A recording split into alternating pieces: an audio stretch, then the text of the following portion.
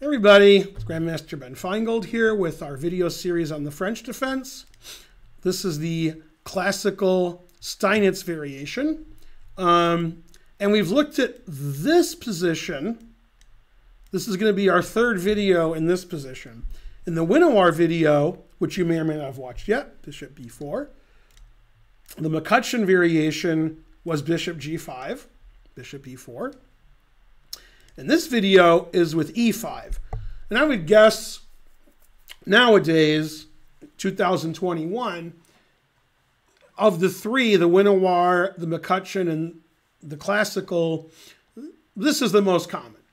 Okay, and Karen has black in these positions all the time. Many grandmasters do. Okay, knight d7 is the Steinitz variation. This is the most common move by far. Now, black's going to attack these pawns. Okay, black's going to play c5 and knight c6 and hammer those pawns. So grandmasters always play f4 here, defending this pawn more. And then knight f3. In this position, this is a very common position.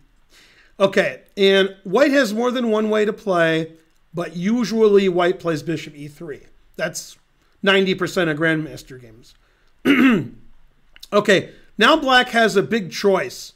cd4 is pretty common. Queen b6 is pretty common.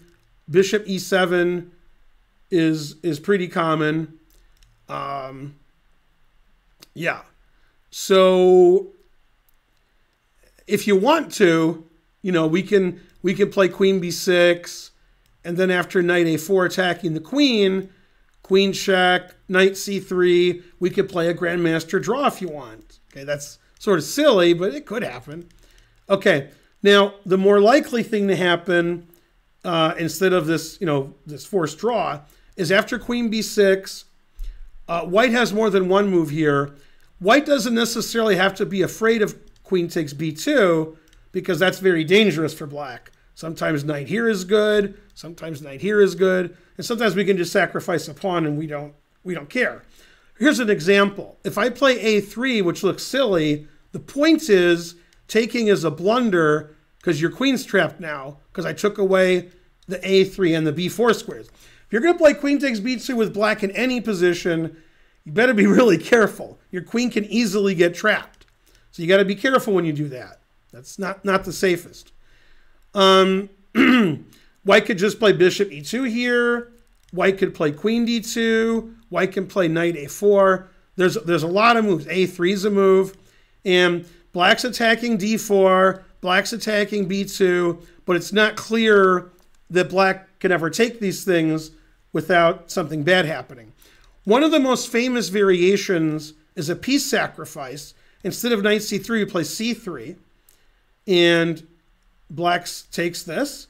And white plays the move b4. And black doesn't want to retreat and give white like a really nice position where black has no counterplay. So black sacrifices a piece and takes on b4. And then you take it. And black is down a piece, check. But he's threatening the bishop. So bishop d2 is forced, check. The queen has to defend the knight. So knight takes is forced. And there's many grandmaster games in this position from the 70s, 80s, and 90s.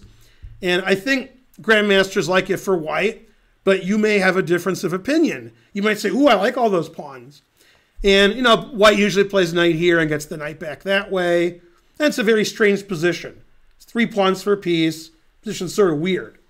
So you have to know that if you're going to play either side of that variation.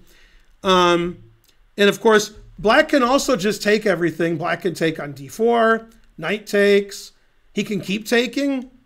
And keep trading. White should be better there because white's square bishop is better than black's white square bishop. And black could just ignore everything and play like a6, try to play b5 and just advance on the queen's side. Or black could play bishop e7 and just castle. And maybe later play f6, attacking the e5 pawn some more. There's a lot of different ways for black to play. So you got to figure out which one is the way for you. White has a big space advantage. Black gets to attack the center. Sometimes black attacks this pawn, and white could get overextended. If white moves things too far away, sometimes they fall apart. Grandmasters usually prefer white in this position, but some of them will play black also. It's very good if you want to avoid a draw and you're trying to look for some complicated game. This will be the position for you. I'm Grandmaster Ben Feingold with the classical variation.